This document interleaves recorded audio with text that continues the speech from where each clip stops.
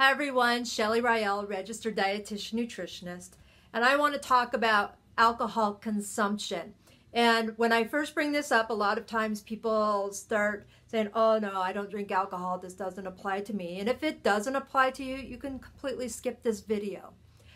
What I want to share with you with regard to alcohol consumption is what the recommendations are, what exactly that means, and the definition of moderation.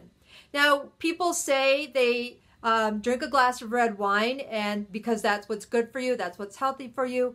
Or people will say various things like, I don't drink distilled spirits, I don't drink hard liquor. And that's fine for them, but I want to make some things clear with regard to actual recommendations. And when I use the word recommendations, this is not to say that anybody should start drinking. It's not to say this is something we should achieve on a daily basis. It's just the guidelines, and I use the words recommendations, but guidelines is a better way of saying this. In the United States, and this is true pretty much in other industrialized countries or Western countries like ours, the recommendation, or I should say the guideline, is that women should have no more than 1 drink per day, men no more than 2 drinks per day. And let me clear up a few things there about that. I'm not saying that you should have those amounts, but if you choose to drink, do so in moderation, and that's what it means, having it in that moderate amount. 1 drink a day or 2 drinks a day, depending on whether you're a man or a woman. I'm going to define what a drink is here in a moment, but I want to clarify why there's a difference between men and women, and it does not have to do with our body weight. Because if you have a man that's 150 pounds, a woman that's 150 pounds, why should they have different amounts? It's not related to weight and not really related to body fat, but an enzyme in our body and our ability to metabolize alcohol. So women have less of this enzyme. They have it, but they have less of this enzyme, so women aren't able to metabolize alcohol in the same way. What is a drink? A drink is a drink equivalent. It is related to how much actual alcohol or ethanol is in the serving of alcohol. In the United States, it is in general a 12-ounce beer. Most places are serving them in a pint these days, so already a 12-ounce beer, a pint is more than 12 ounces, basic math, pint 16 ounces. Or it is 4 to 5 ounces of wine. And I would encourage people to check their wine glass because a lot of times those glasses of wine hold 6 to 8 ounces or more. So it's not 1 glass of wine, but 4 to 5 ounces of wine. Or 1.5 ounces of distilled spirit. So that would be a shot. And one of each of those would be 1 serving. 1 serving of alcohol. Now, when people say, oh, I don't drink that on a daily basis, fine, that is great. But I do find that people will have that same equivalent over a week-to-week basis. So even if they don't drink Monday through Thursday, come Friday, Saturday, Sunday, they're more than making up for that 1 to 2 drinks a day.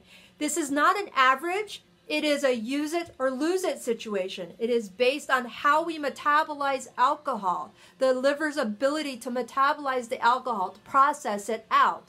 And that's where the recommendation comes from, or the guidelines, I keep saying that. The guidelines come, in part, is the liver's ability to metabolize alcohol. So just because you don't drink during the week, or somebody says, oh, I don't drink during the week, if you're having 4, 5, 6 drinks on the weekend, that's actually less beneficial. It is not a good idea to do that, although I know people who do that. And that's just putting the information out there. I'm not going to go after anybody, and I don't think anybody else should, as long as you're not driving or operating heavy machinery. That is the general recommendations or guidelines for the alcohol consumption.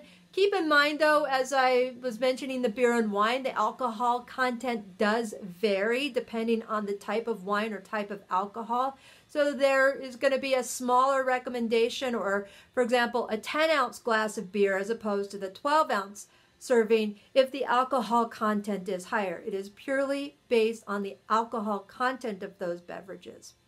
There will be many drinks where you can have 2 or 3 shots in a single beverage. People don't think about that. So we'll just go back to college days and say a Long Island iced tea. That is not 1 drink there. That is several shots mixed together with a splash of soda and that is many, many drinks in one cocktail. Okay, so while we may want to define drinks in our own special way, that is not how things work. And I get this question now and then about the recommendation of the guidelines. Nobody is saying to start drinking alcohol. There are many reasons people don't drink alcohol, including personal choice, and I would never, ever recommend somebody start drinking for any particular health benefit. Any potential benefit, and researchers suggested, health benefit, research suggests it doesn't even happen until after the age of 35. So here, I don't want people to take this as the dietitian said I should start drinking. It's more of be aware, be conscious of what these recommendations or guidelines are, and that this is not something that a lot of people tend to be following or recognizing, that if they don't drink during the week, having 2 or 3 times on the weekend doesn't work out in the long run. Okay. One more thing I want to mention that's very common is that in most cases, we should not be mixing alcohol and medications, whether it's over-the-counter medications or prescription medications. And part of the reason is that alcohol is metabolized by the liver. Medications are metabolized by the liver or processed by the liver. Alcohol will take priority. And if we are taking medication and we're consuming alcohol at the same time, the medication may take a back seat and be metabolized, and it may be that the medication is not working as effectively. If we stop drinking and the medication is still be taken at the same dose, the medication may start working overtime. So that is one of the big reasons we don't want people to mix alcohol consumption and their medication use. Again, just because something's not a prescription doesn't mean it's not a medication. Ibuprofen, acetaminophen, aspirin, those are medications. Like prescriptions, just a different way of getting our hands on them. Hey, if you ever have any questions about alcohol or any of these things I've said in my video, please reach out to me, ask me the questions, and I will do my best to answer you, or at least direct you or send you in the right direction with regard to these various things. Okay? All right. Take care. Enjoy your alcohol if you choose to consume. Choose it and enjoy it in moderation. Take care. Bye.